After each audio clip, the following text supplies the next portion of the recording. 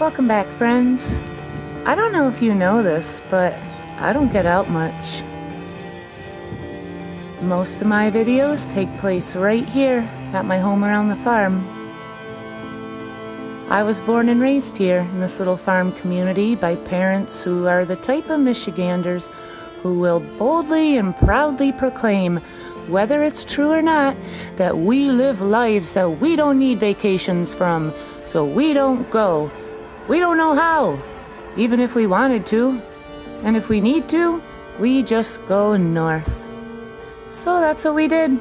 If we ever left the village, we'd go camping, fishing, hunting, making pilgrimages to every single Paul Bunyan shrine in the Michigan forest, swimming and collecting rocks in the Great Lakes, or any of the other smaller ones in between.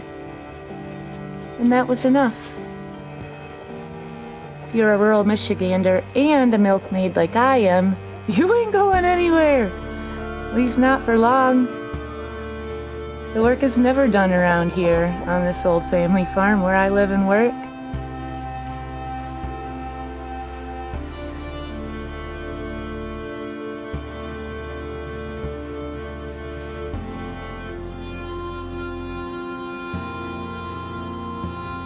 Every year, time goes by faster than the last, and I think I need to try to get out more, even if it's just for half a day.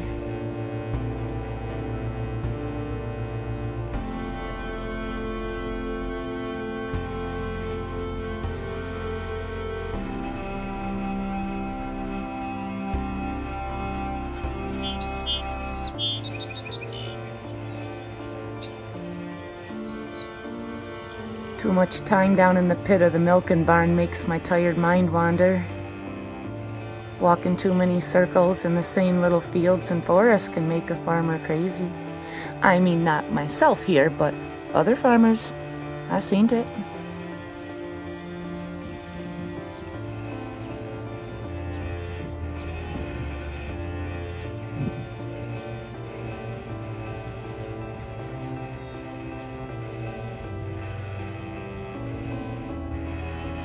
I gotta get out of here.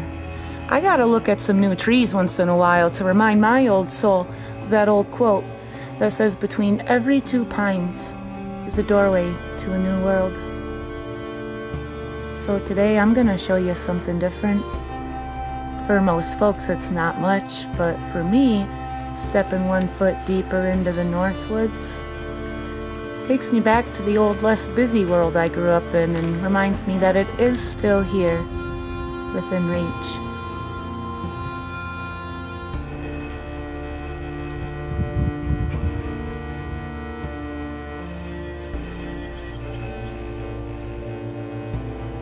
All right, cows, mind your manners, don't go nowhere. I'll be back tonight to milk you.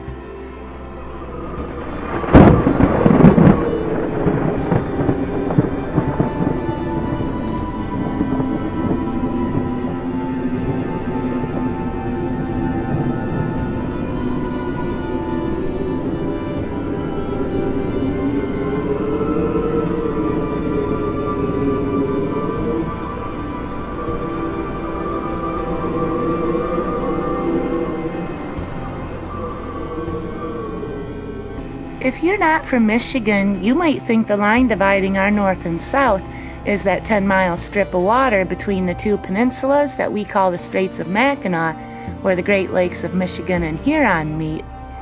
But if you're in Michigan and you get real high till you're up in the clouds and then look down, you'll see a line that cuts across the palm of the lower peninsula, and everything above that line goes dark. As the lights of the southern cities start to fade away, things get real quiet. Now, I don't live quite as north as I'd like to be.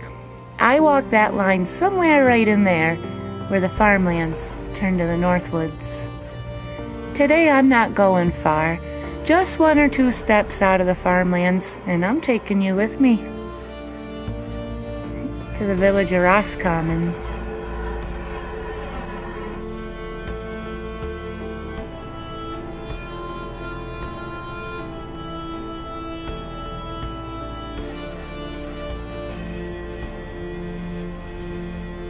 It was first settled in 1845 by George Robinson of Detroit. It was named after the Michigan county in which it sits, which was named after County Roscommon in Ireland. It was a logging community. Most of the forests were cleared, but they've since grown back. Today, 981 people live there. Not much for jobs, not much to do there, aside from the things I mentioned earlier. That's what makes it such a good destination for Michiganders like me who need a daycation. Today was my dad's idea, by the way. He says today is the day that a Baptist church in Roscommon has their annual wild game dinner, and I can't think of much else that would get my dad inside a Baptist church. Anyways, it's a fundraiser for their summertime archery youth camp. I'll show you the epic menu when we get there soon. There's something else I wanted to peek at nearby. I've never met a lake I didn't love, but this lake is well known to Michiganders, and they might not even want me telling the outside world about it, so shh.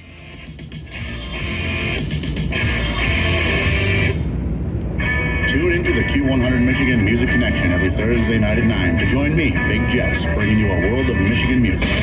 Let me know about great local bands that should be on the radio or live events. Just open Q100 Michigan Music Connection under the Features tab at q100michigan.com to submit info. Or email me, Big Jess, at q100michigan.com. Years ago, National Geographic named it the 6th most beautiful lake in the whole world. Of course, the 5 Great Lakes, which Michigan owns, by the way, even Lake Ontario. Just kidding, calm down. Anyway, they were named the top 5, but the rest of the world got jealous and mad, so National Geographic put some others in the top 5 to avoid hysterics. Unfortunately, I gotta be home in time to milk cows, so I won't have time to film it all like these amazing professional pictures from Google. We're gonna look at one of my dad's fishing spots in a brook that comes out of the lake, and he might actually kick my ass for showing it to y'all, so do me a favor, don't tell him what YouTube is, please. Alright, just a few more pics of Higgins Lake from Google, and then we're gonna get to my daycation destination.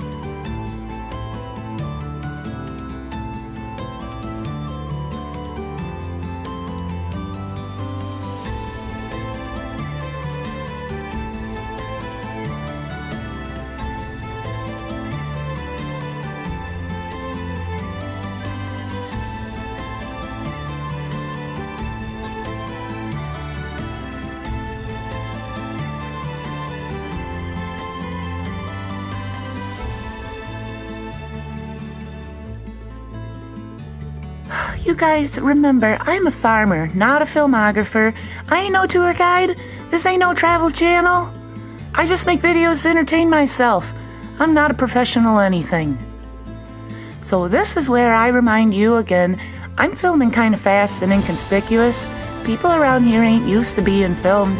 If they see me narrating everything I see and hooting and hollering all over the church and lake, they're gonna ask me what the hell I'm doing.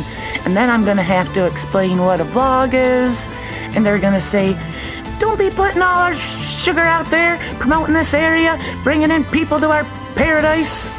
More people, no problems, and you know they probably ain't wrong.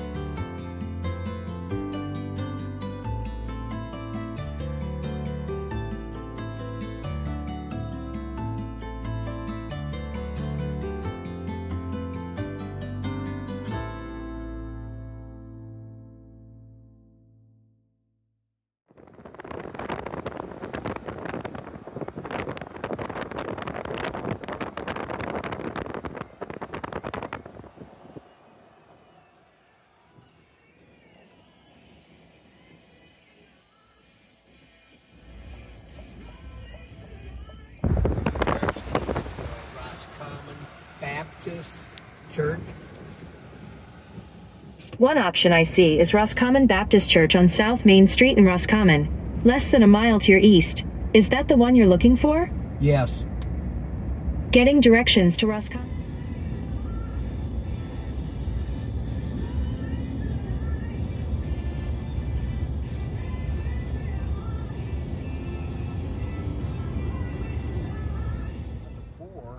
For your Saturday, and we'll be back, I'm with my dad, brother, and nephew today. Dad wanted to get here an hour early because he was afraid it might get sold out.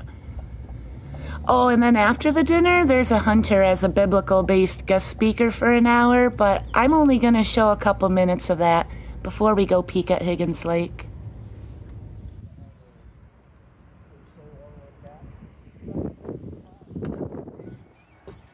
Well, we were running out of roads to drive down. So eventually, I guess. You gotta go pee? No, let's go see what's going on.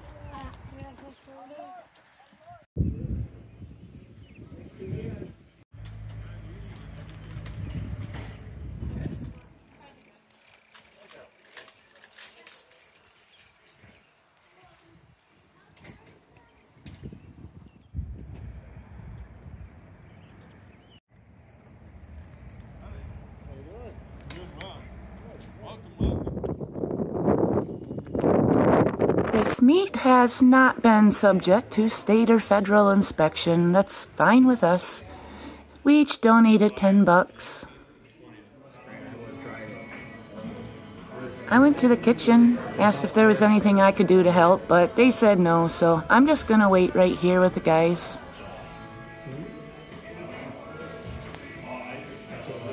And if your eyes are bad here, I'll read you the menu.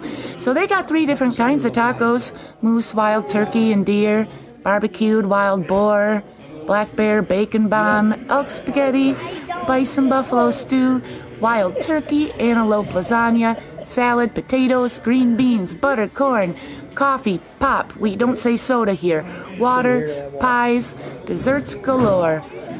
Oh, hang on 1 second. Try everything. It's all good. Dear Heavenly Father, we thank you for your many blessings. Thank you for the food that you provided through the game and for the wonderful times that we had in the field. We ask a blessing upon the food, the fellowship, and the message. In Jesus' name, amen. Amen. All right.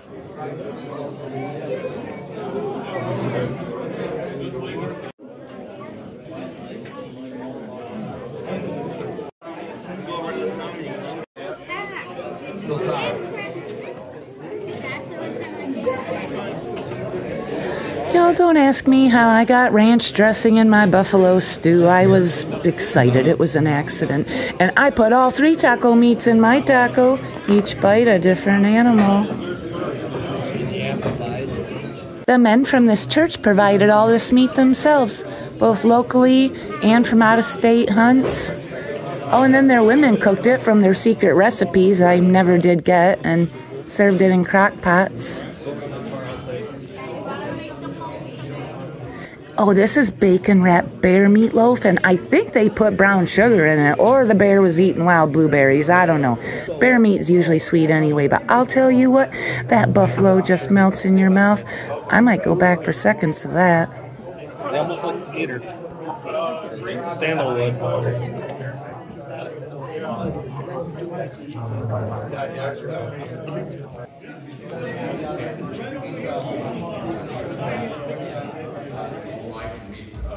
Guys, we spent each evening of that hunt centered around the Word of God and spending time studying God's Word, challenging each other.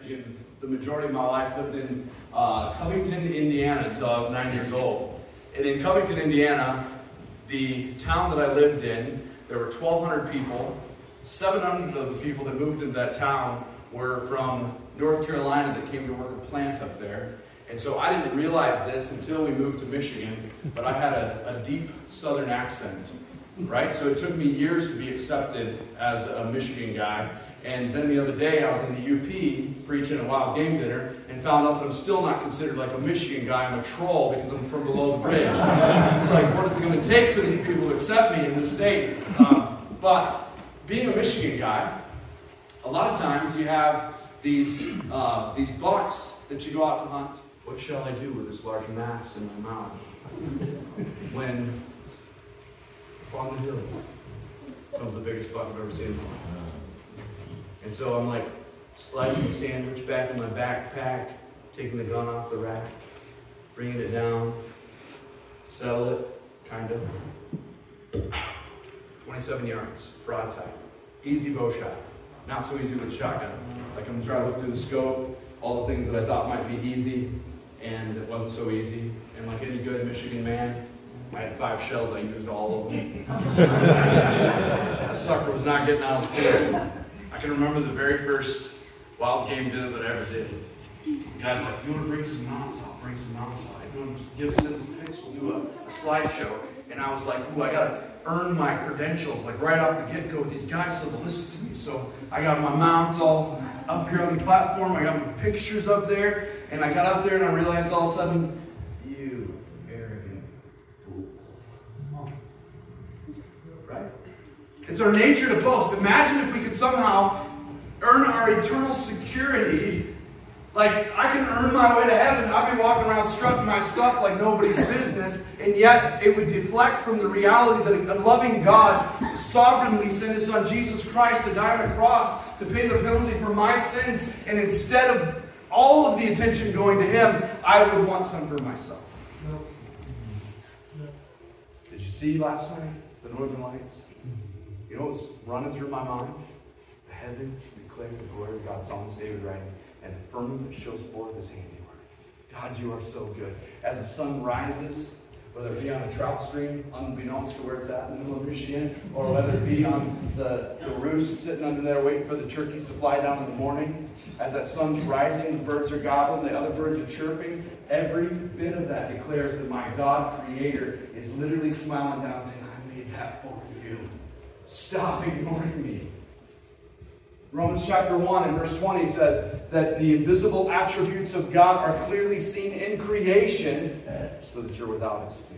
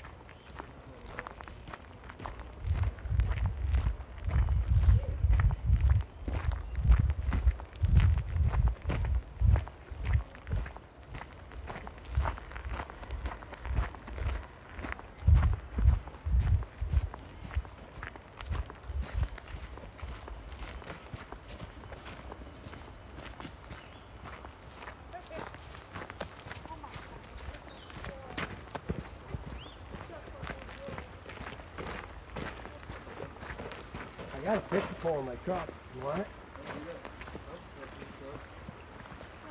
I got some of those salmon balls that are beads. This would be just a place, that's what they used to use. A little dam right there. Yeah. You want to get the poles on?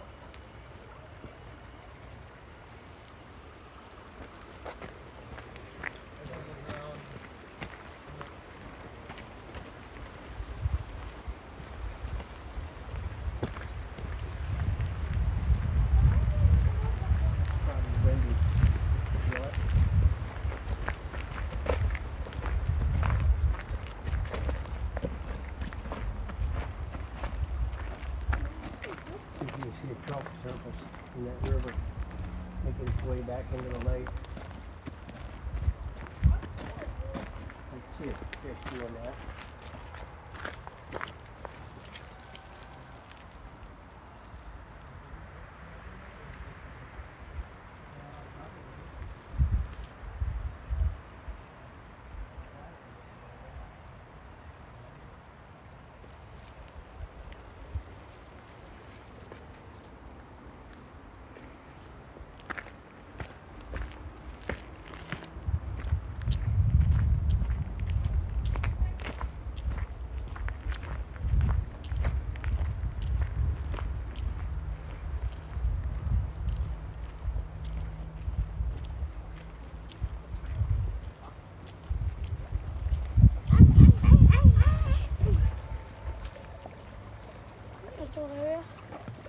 see that aqua blue water out there?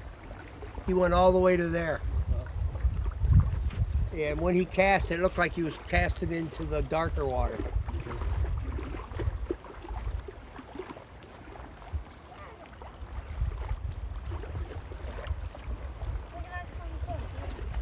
It's Saturday night and it's not a single fisherman on the lake. How weird is that?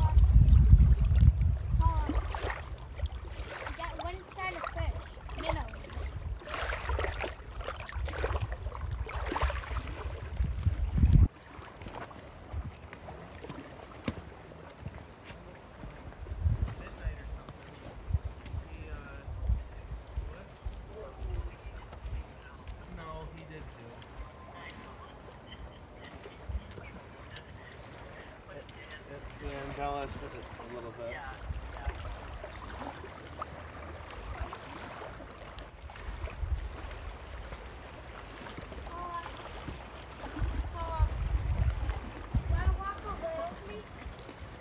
Sure.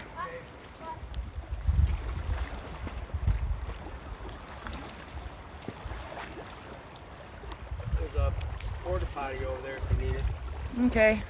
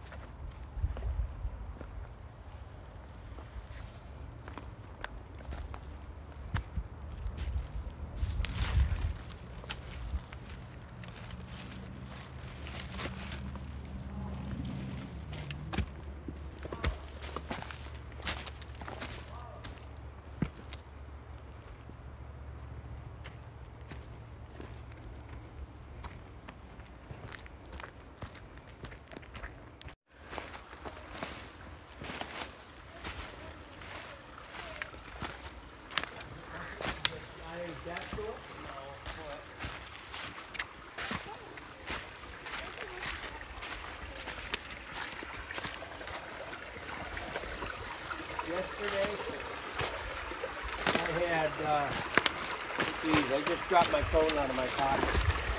I'm glad I looked back and seen what it was.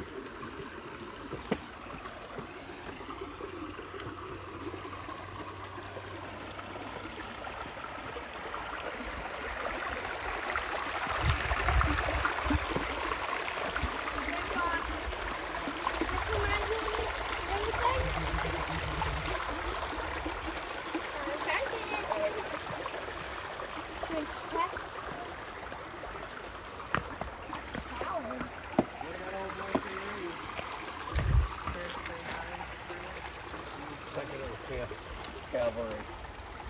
They were like 2nd of the 7th, 1st of the 5th, 1st of the 7th. What's that in your hat? Huh? What's that in your hat? Affiliated woodpecker feather I found at the dinner. At the dinner? Outside. Outside? Huh.